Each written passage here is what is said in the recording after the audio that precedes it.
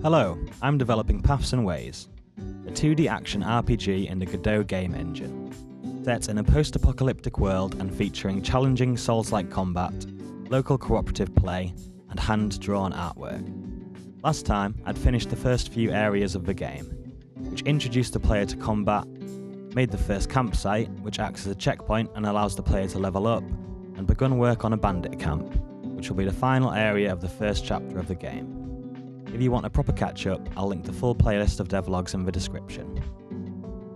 In this video, I will cover the work I've done in completing the first chapter, which includes the first boss fight, an overhaul of the tutorial, and a whole lot of polish.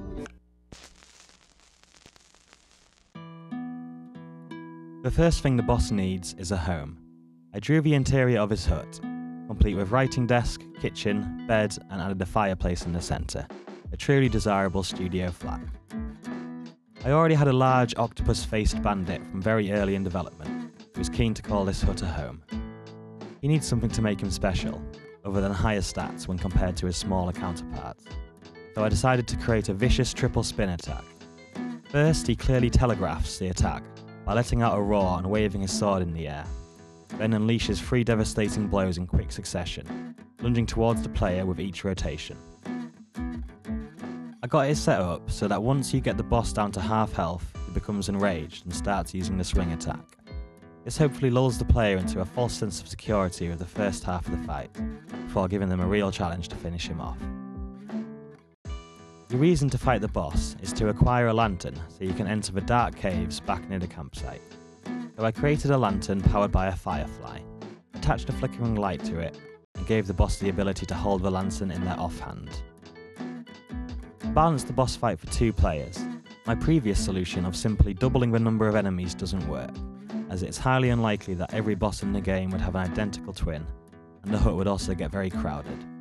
Instead, I found the simplest solution was to double the health of the boss. This isn't perfect, as 2 players are much more likely to deplete the boss's poise and knock them to the ground, and can also effectively tag team the boss, taking it in turns to take his focus. However, these require solid teamwork, so I'm okay with it. I may end up increasing poise as well as health for bosses in 2-player mode further down the line. Once defeated, a simple UI bar will appear, letting you know that you've acquired the lantern. When you return to the campsite, parents will have moved in front of the entrance to the caves, congratulate you, give you an additional health potion, and send you on your way. One weakness of both the boss fight and fights in general is that it can feel fairly stagnant. Often, neither you or your foe will move at all during combat. My plan to improve this was to give enemies the ability to roll away from a blow instead of blocking. I got it set up so that when an enemy blocks an attack, there is a chance that they'll roll away to the side. This works quite nicely and allows me to have more variation in my enemies' behaviour, by giving them different odds of rolling away. Another similar issue is that when an enemy is low or even completely out of stamina, they still try to block attacks. I introduced a flee state, which allows enemies to run away from the player when they're low on stamina. This works great, especially out in the open, but with the boss, who's in an enclosed space, he often ends up running into a wall. There's probably a clever way of solving this with pathfinding, however, I often try to solve problems in simple ways. Alas, I am but a simple guy. While fleeing, I check the velocity of the enemy once a second. If it drops below a low threshold, I add or subtract 90 degrees to their desired direction of flight. This lets them escape to the side. While I was in the swing of adding variation to the enemies, I decided to add a new weapon, the club, which is slightly slower than the sword and deals more blunt damage instead of sharp damage. The way my weapon system works is that on an enemy's stats, I choose which weapon ID I want. This shows the appropriate sprite when the enemy is loaded, and loads the stats of the weapon, such as damage, speed, and the scale of the hitbox. These stats are then used during combat. To finish up the bandit camp, I added an unlockable shortcut from the boss hut back to the start. This allows players to get back from the campsite to the boss without having to trek around the entire bandit camp, hopefully reducing any aggravation caused by getting defeated by the boss and having to start again. If you want an in-world explanation as to why there is a log held up by a string, let's say the bandits are very health and safety conscious and wanted a fire escape in case the only other exit becomes blocked. I also added a small sign pointing it out, just in case someone misses it. Finally, I created a new song for the area, which has been playing over this part of the video. It has an intro, main loop, more intense loop, and outro. It is adaptive in the most basic sense, as it will switch to the more intense loop while fighting the boss, and play the outro once you defeat him. The combat is in need of some tweaking to get it feeling as satisfying as possible. If you circle around an enemy while they're blocking, they instantly change direction to face you and start blocking again immediately, making getting around the side of an enemy impossible. I introduced 2 short delays in the enemy's code, one after entering a block, preventing them from changing direction, and another after they do change direction, preventing them from entering a block for a fraction of a second. You currently have to be blocking in the exact opposite direction of an attack to successfully block it. It is generally good game design to be biased towards the player to ensure they never feel cheated.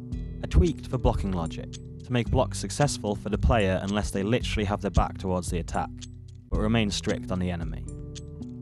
These changes allow the player to get around the side of a blocking enemy and deal damage.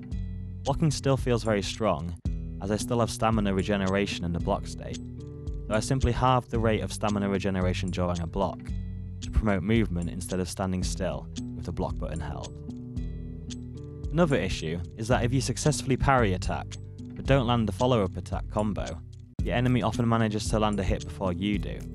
To fix this, I tweaked the length of the parried and recoil animation. The parried animation plays when you parry an opponent, so I made that shorter, and the recoil animation plays when you are parried, so I made that longer. I further tweaked the parried state, allowing the animation to be skipped entirely when attack is pressed. These changes make parrying a lot more rewarding and powerful, both for the player and enemies. Currently, when you die, your experience is reset to 0. I changed this, allowing players to keep their experience on death. This is hopefully so players who are struggling will still feel like they are progressing, even if they only manage to take out a few enemies. I may end up introducing the classic Souls-like mechanic of having players drop their experience on death, and giving them a chance to head back and pick it up on the next life, but for now I'm going for the simplest solution. A common issue I've seen is that a player will knock an enemy down and think they are dead, only to be slightly annoyed when they get back up. I tried to make this more obvious by making the downed animations more pronounced, but I may need to push this further. I also created some new idle animations for the enemies, to hopefully give them a bit more life and make scenes less static. I added the logo to the main menu, which I think turns it from a boring menu into a nice clean title screen. I redid the music for the intro, and added a short animation which I hope helps set the tone. I completely redid the controller controls, as they kinda sucked.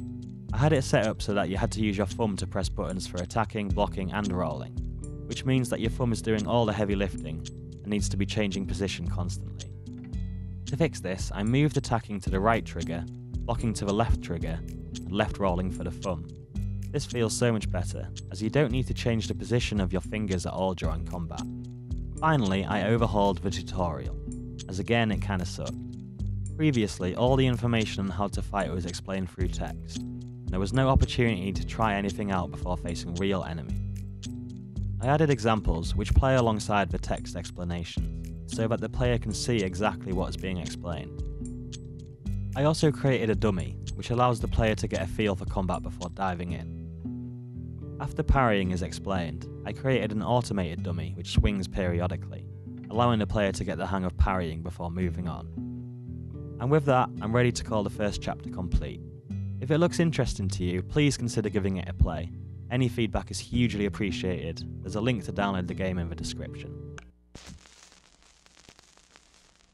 Since completing the first chapter a couple of months ago, I have begun work on chapter 2, so feel free to explore deep into the dark caves ahead, although I'll hold off talking in depth about it until the next devlog, whenever that may be. When I started this project around 2 years ago, I deliberately didn't mention how long I wanted the final game to be. This is because I've never made a game on this scale before, and simply didn't know what a realistic goal would look like. I now think I've got a clearer idea. I'd love the game to be around the length of a feature film, maybe 2 or 3 hours, spread over 6 or 7 chapters. My current goal is to continue work on the second chapter, which will be a mostly linear journey through the caves. Following that, I would like a couple of chapters in a much more open area to encourage a sense of discovery, before the player is funneled into the final chapter or 2. Thanks for watching. If you enjoyed and want to see where this project goes, please consider sticking around. As always, any feedback is greatly appreciated. Cheers.